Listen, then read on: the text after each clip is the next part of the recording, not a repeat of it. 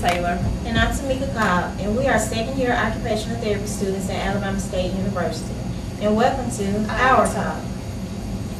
Our Talk was established so that it could serve as a support group for African American occupational therapy students.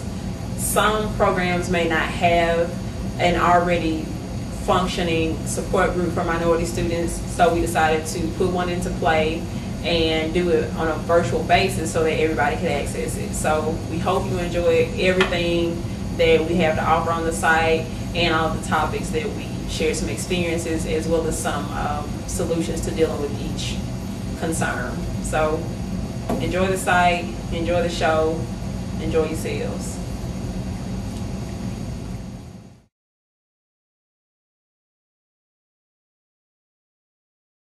Today we're going to be discussing encouragement and how important that component is to being successful in an occupational therapy program, especially when you make up the minority and you may be the only 1, 2, or 3 African American students that make up your class. Personally for me, I think that encouragement starts with self. It's sometimes you got to do like David did and encourage yourself. Gosh! You should have said, well, but no, you really do. You have to encourage yourself. Otherwise, you're not even going to be in a habit to encourage anybody else. So do you think if someone else is trying to encourage you, do you think it'll work if you can't encourage yourself? I don't think so either, because you're not going to be readily receptive to what somebody else has to say because you're not used to being encouraged. I think it starts as a conditioning process. You have to know who you are. Not only know who you are, but speak into existence what you want to happen. You gotta say it so you can see it. Now that's a phrase. Bumper stick of that, folks. Say it so you can see it. Say it so you can see it. Yeah. That's true. Yeah. I mean, okay, go ahead. No, go ahead. I would say I always, personally, I have this little thing called a blessing book. And that's when I write down things that I've gone through in my life that have been tough, that have been hard. But it helps me because whenever I'm going through something at that time, I can look back over those things and see where God's brought me from. And you can't help but be encouraged. You know what song that came to mind when you said that? What? As I look back over my life, yes, Thank you now.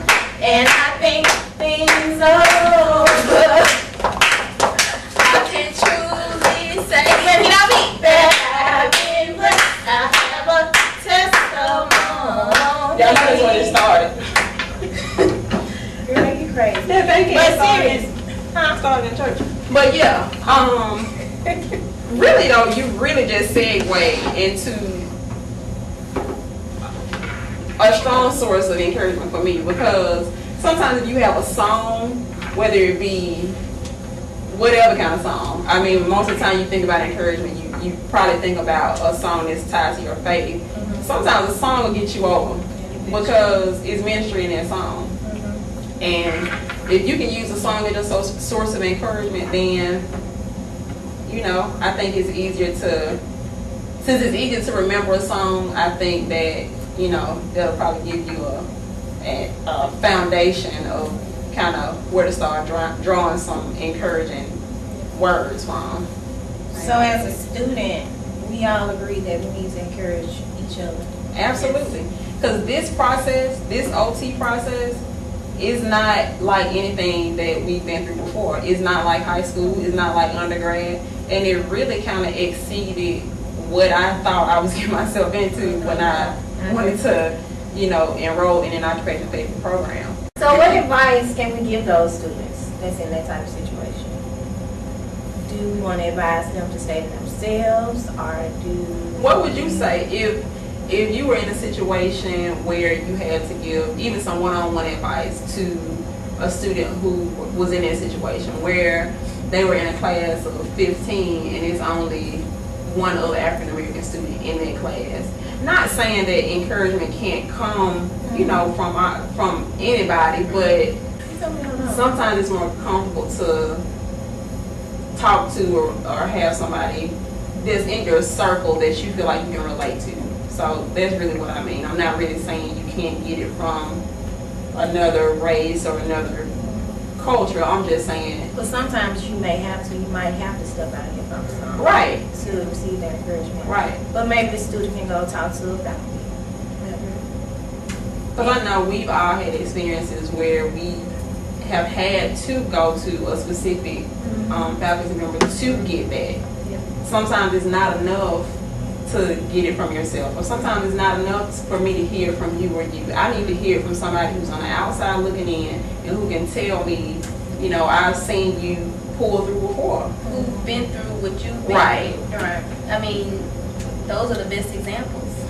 People who have gone through what you've gone through, who understand, who knows what it's like, who won't look down on you when you can't, or when it seems like you can't keep going, but there to help you get through it. So, thinking back over your OT experience, your experience at Alabama State, can y'all give a situation where you had to use or rely on your classmates for that encouragement?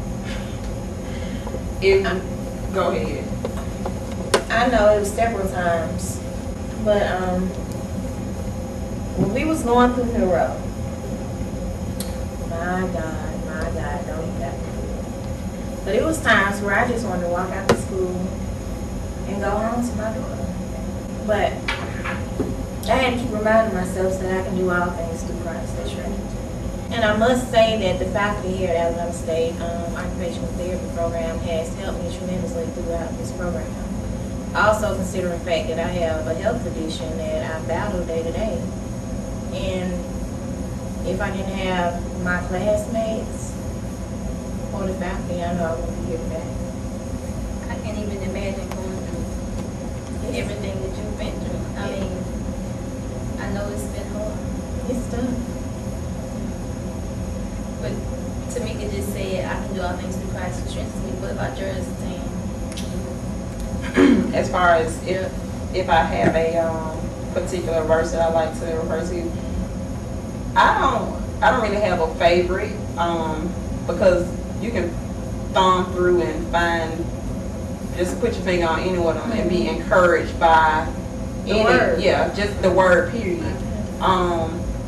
I think I like to go to though Ephesians 3:20 that says He's able to do exceedingly abundantly and above all that I can ask or think. And y'all know how my thoughts get. I'm kind of very grandiose, if you will, in my thinking. So to know that He's gonna even do above that, I get hyped up. Yeah. Mine is Jeremiah 29:11. For I know the plans I have for you, declares the Lord. Plans to prosper you and not to harm you. Plans to give you a hope in the future. I love that scripture. I know it was difficult at first for me because I have a daughter back in Birmingham, and I didn't think that I was putting my priorities in order. So I had to refer back to Jeremiah 29:11, to get me through. Because every night I was crying, missing my daughter. And still today, I cry, but I know that what I'm doing is to better our lives. And so I can provide for her. I think it's important for all of us as students to remember that incorporating some area of our spirituality is going to be important, even at this stage, because you'll be doing it on a daily basis as you come into contact with your patients. You'll have to take into consideration their faith, how their spirituality may impact treatment, how their spirituality may impact what you're saying in your service delivery. So I think that we kind of look at, our faith as being something that we only can lean on right now, but you have to take into consideration that that's going to be a part of your practice. So what better time than the present to go ahead and get that thing rolling and get in the habit of incorporating some type of spirituality and drawing encouragement from that, because not only will you have to take that piece into consideration, but you'll also have to use encouragement from day to day with your patients. I mean, how are you gonna get the most out of them if you're not able to encourage them? So for everybody watching, we just want to encourage you to encourage yourself and encourage your classmates, especially if you're going through a tough time with school, and if you're having external situations that's going on that may impact how you're doing in your program. Find somebody to talk to that you know is going to keep it positive and just going to surround you with positive energy. And they have to know that they are here for a purpose. Right. You have to know that. So if we come this far, don't let no one tell you that you can't, because you can. And don't get down on yourself when you have a bad day or when you don't feel like going on. Just know that it's normal. Those days come and those days go. But just know at the end of the day, like Tamika said, you're here for a purpose. Cause What that song said? I was thinking of a poem that said, "Life for me ain't no crystal stale," and And your good days outweigh your bad they days. outweigh. Cause you gonna have them. I know. A lot of times we come into the program or into any graduate program, but especially occupational therapy, you may not be used to not doing well on a test. I know that came for me on a very sad day last semester. I didn't really do well on a test, and it put me in a real low place. But just like you said, Courtney, for those of you who are watching, don't get down on yourself when you don't do as well as you expected to, or if that happens to you. Don't get down on yourself. Just go hard and make up for it next time. And I promise, at the end of the day, at the end of the semester, you'll be proud when you look back and say, we got through this. Because that's exactly how we felt like this past semester. So, thanks for watching our talk. Check out our other episodes where we'll be discussing other concern areas that'll hopefully be helpful to you. Thank you. Peace. Bye.